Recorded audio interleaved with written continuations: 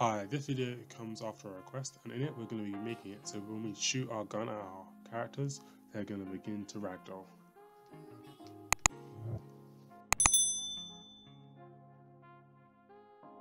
So I'm in the first person template and I just downloaded this ragdoll character off Miximo.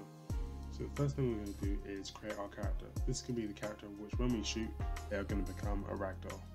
So if we just go into it, and in his mesh, you're going to want to select the skeletal mesh of the character you'd like to ragdoll and his animation blueprint.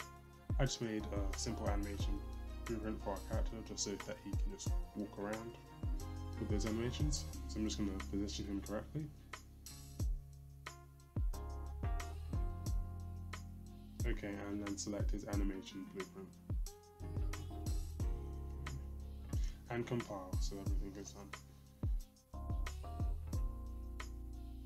So what we're going to do is going to add some pawn sensing so that this will just make it so that by default our character is just going to chase us when he sees us.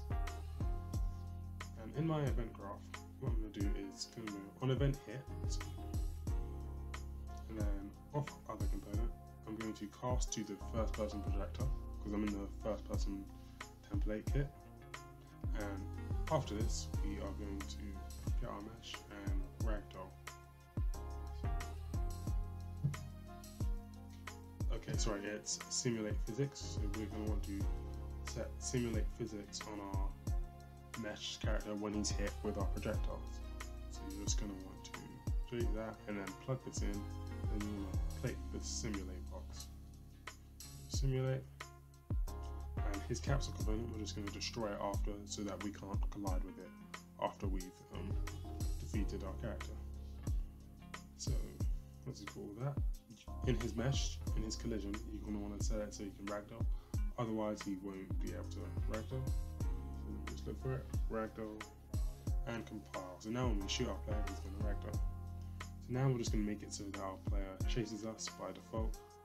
So if we go into our pawn sensing, which we made earlier, on C pawn, if we cast to our first person character, and then we're going to go AI move to,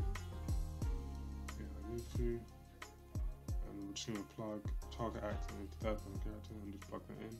And the pawn, we're just going to get a reference to himself. Okay, compile, and let's just check if it all works. So just close that. We're going to drag in our nav mesh bounds volume so that just allows our AI to walk around in this area. Just drag it in, and then you want to just position this accordingly so it covers the whole of your map.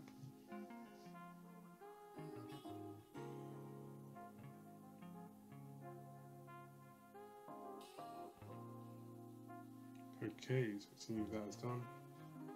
So I'm just going to drag on our, loads of our AI characters and just make it so they fit up there by default. Just duplicate him. Just going to drag things all over the map. Okay. I found that a bit fast, so I'm just going to set his speed to 300 so we can easily run away from him. So now we hit compile and play. When they run towards us, if we shoot, they are going to do ragdoll. Okay. So that is all. If you've enjoyed watching, leave a like, and if you have any ideas for videos, leave them in the comments. Thanks for watching, and see you next time. Bye.